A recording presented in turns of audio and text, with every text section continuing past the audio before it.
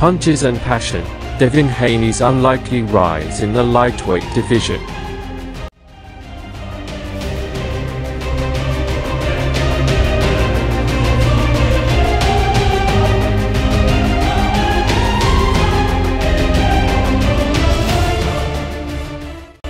Devin Haney, true professional, never intended to linger in the lightweight division.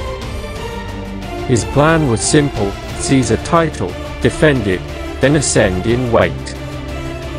Yet fate had a different script.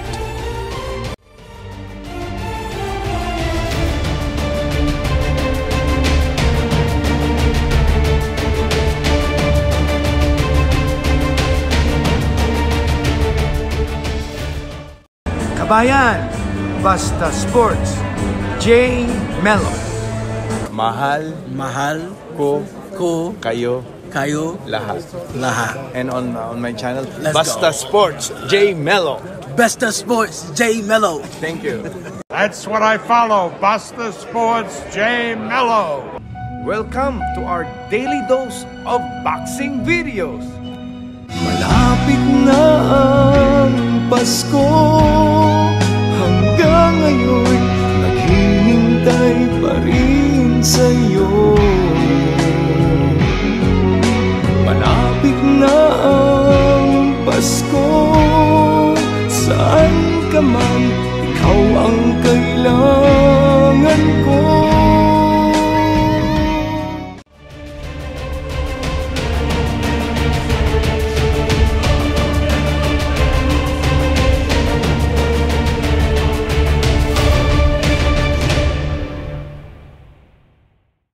Former champions Yuriokis Gamboa, Jorge Linares, and Joseph Diaz challenged him.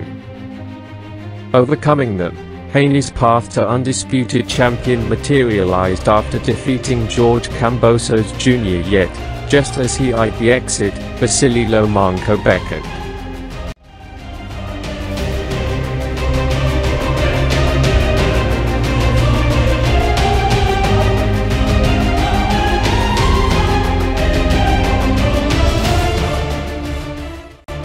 Haney succumbed to the allure of facing a three-division titlist. The victory led him to survey the lightweight landscape before setting his sights on the fierce Regis Prograis. Prograis, the WBC super lightweight champ, relished close combat, finding euphoria in his opponent's pain.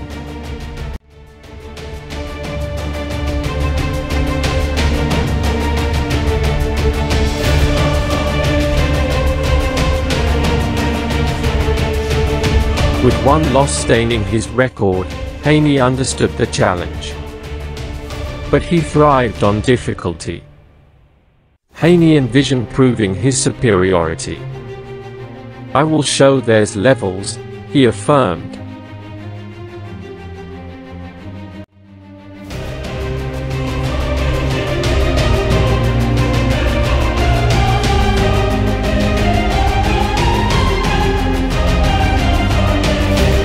As the San Francisco showdown neared, Haney, despite his immense talent, couldn't foretell the future.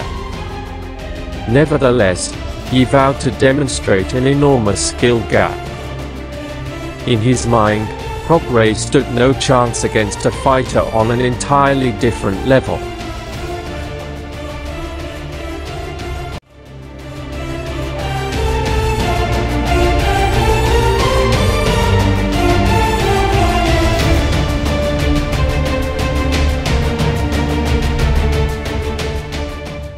Basta Sports, J. Melo, the Philippines, he has it covered boxing from top to bottom. Basta Sports, J. Melo. Kabayan, thanks for watching. Don't forget to like, comment, and subscribe to this channel.